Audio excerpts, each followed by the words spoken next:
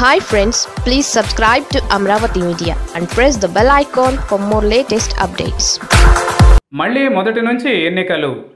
YCP సర్కార్కి హైకోర్టులో గట్టి దెబ్బ తగిలింది. నిమ్మగడ్డ రమేష్ కుమార్ని తప్పిస్తూ తెచ్చిన 213 ఆర్డినెన్స్ను 2 జీవోలను కూడా హైకోర్టు కొట్టేస్తూ సంచలన తీర్పు చెప్పింది. దీంతో వైసీపీ సర్కార్ ఇప్పుడు నిమ్మగడ్డను మళ్ళీ ఆ కుర్చీలో కూర్చోబెట్టాల్సి వచ్చింది. ఇదిలా ఉండగా నిమ్మగడ్డ రమేష్ కుమార్ కులం గోత్రం ఇప్పటికే వైసీపీ నేతలు చర్చకు పెట్టారు. ఆయన టీడీపీకి అనుకూలమని కూడా ఆరోపణలు చేశారు. ఇక ఇప్పుడు అదే నిమ్మగడ్డ ఎన్నికల అధికారిగా ఉంటే విపక్షానికి రెక్కలు వస్తాయన్న అనుమానాలు ఉన్నాయి. అధికారంలో ఉన్నా కూడా వైసీపీకి విపక్షం పరిస్థితి దాపురిస్తుందని కూడా అంటున్నారు. ఇక ఏపీలో చాలా చోట్ల లోకల్ బాడీ ఎన్నికలు ఏకగ్రీవం అయ్యాయి. మరి వాటి విషయం ఏంటి అన్నది ఇప్పుడు చర్చగా ఉంది.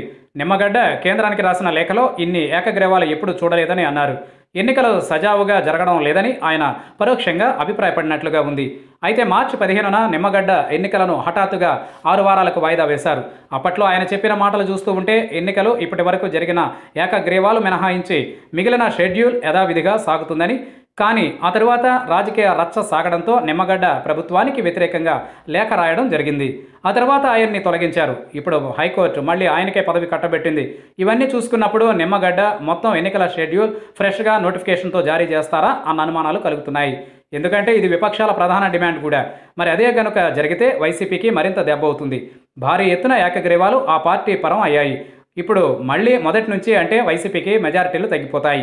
ఈ మధ్యలో మారిన రాజకీయ పరిణామాలు కూడా విపక్షానికి బాగా కలిసి రావచ్చు అన్న విశ్లేషణలు ఉన్నాయి. చూడాలి మరి ఏం జరుగుతుందో.